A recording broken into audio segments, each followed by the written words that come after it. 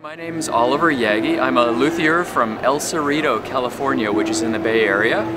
And this is my Brummbass model. And it's a 4-string acoustic bass guitar. And I'll tell you some of the woods that are in the guitar. The top is redwood. And this piece of wood was salvaged from a pipe organ that was built in Los Angeles 100 years ago by the LA Art Organ Company.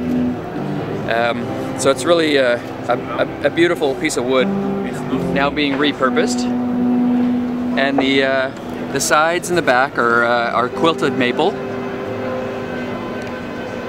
and any of the additional trim woods are koa, which is a Hawaiian hardwood.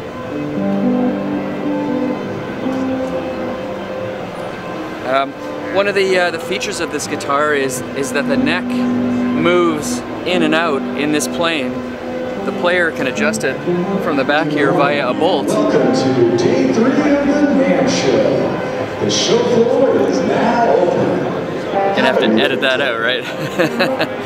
So the player can adjust it via a bolt action back here, which makes the neck move in and out. And what it allows is that the player can adjust the height of the strings over the fingerboard.